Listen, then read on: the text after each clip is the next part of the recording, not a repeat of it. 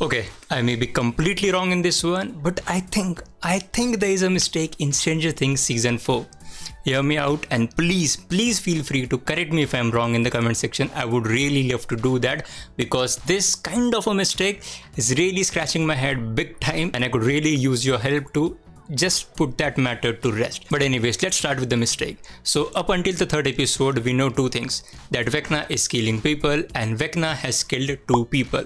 And now we have seen season 4, so we now in hindsight we can look at season 4 with a different lens, and now that we know Vecna was going to kill 4 people and all of the 4 people would have the same characteristics, like they would have nightmares, they would have really bad nightmares about their past traumas, then they would have headaches, nosebleeds, and they would also have some vision. But the most important thing is that they would see a grandfather clock, and after that, within 24 hours, they'll die. But this specific information about they'll die within 24 hours after seeing the grandfather clock is the main point of debate here in this video. So now let's go back to the third episode right at the end. So at the end of the third episode, we see that Max along with Dustin, Steve, they go to Miss Kelly's office, and Miss Kelly is the same Miss Kelly who is the therapist. So they go at Hawkins High and they go at Miss Kelly's office right at night, and there they figure out that actually Chrissy and Fred, both who died before, both visited Miss Kelly for help.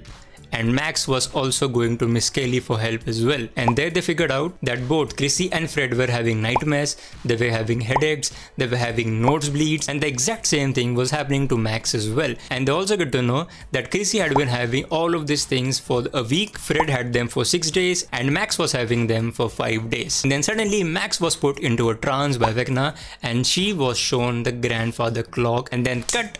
The episode ends and we get into episode 4, and then right at the start of episode 4, Max explains everything to others, like how Chrissy and Fred were having headaches, they were having cold sweat, they were having nightmares, they were also seeing things, they were seeing bad things from their past traumas, and their visions actually got worse and worse and worse, and then finally they died. But here she specifically mentions that both of them, Fred and Chrissy, died after their first vision. But that's the point, how does she know that? And she also says that I just saw that goddamn clock, and she says that I don't know how long I have to live, but I just saw that goddamn clock. That really means that after seeing the grandfather clock, you would die within 24 hours.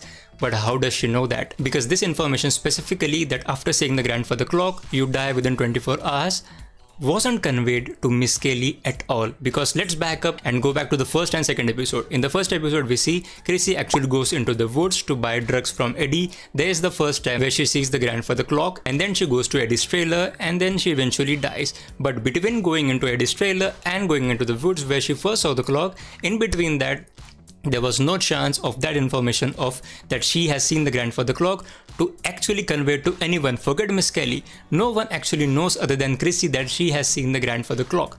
Same goes with Fred as well, because at the end of the second episode, we see when Nancy was actually talking to Eddie's uncle, simultaneously we see the scene where Fred actually sees the grandfather clock for the first time, and just moments later he dies. So again, there was no chance of that information of you die within 24 hours after you see the grandfather clock to actually travel to any other living soul. I mean, that's the thing here, because how can Max be so sure after seeing the grandfather clock you will die within 24 hours? There is literally no logical way for anyone to have this information. Well, this is exactly the point where I am actually fixating on, that how does Max know that? And here is where I need your help, because please go back and watch the first, second and third episodes, and please help me figure out whether there is really a mistake in that scene or not. I highly recommend you to watch this playlist, because this is the playlist in which I upload a new video every Sunday in which I discuss everything that has happened in the filming of Stranger Things season 5 in the past week. Like, if you don't know, let me tell you, Stranger Things season 5 filming is underway. It's been underway for 13 weeks and we have actually entered the 14th week. So please check that playlist out as well. And as always, thank you so much for watching.